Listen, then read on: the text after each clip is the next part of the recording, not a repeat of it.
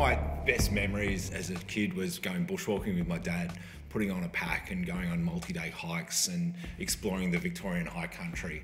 And so from that, I think just that appreciation for being outdoors and then taking a camera with me to capture the beauty that I was seeing.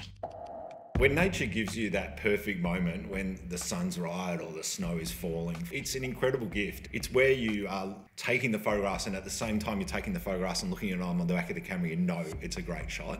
It doesn't happen all that often. I mean, clearly we'd like to happen all the time. But when it does, it rewards you. And I think for me, it inspires me to continue to go out and photograph. Well, what I love about shooting panoramas is that beautiful wide aspect ratio, which really suits the Australian environment. Because we're quite a sort of flat country, everything we tend to see is very much more on that sort of horizontal plane. More often than not these days, I'm always wanting something wider. I love the process in being able to take a photograph and then see it come to life in the printed format. And for me, being here in the gallery, nothing's better than a big kick-ass print. Very few people that would have that same experience by looking at something on their phone.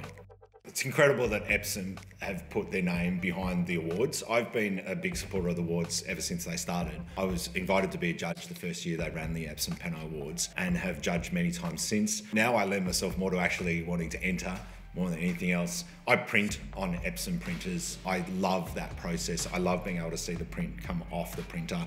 I think as a creative, there's always going to be that doubt. There's always that question that you'll ask yourself, is my work good enough? And I would say to anybody who's looking to enter the Epson Pano Awards, you just got to give it a go. You just never know. At the end of the day, have a look at what's done well in the past and then look at your own work, choose the very best and just put it in.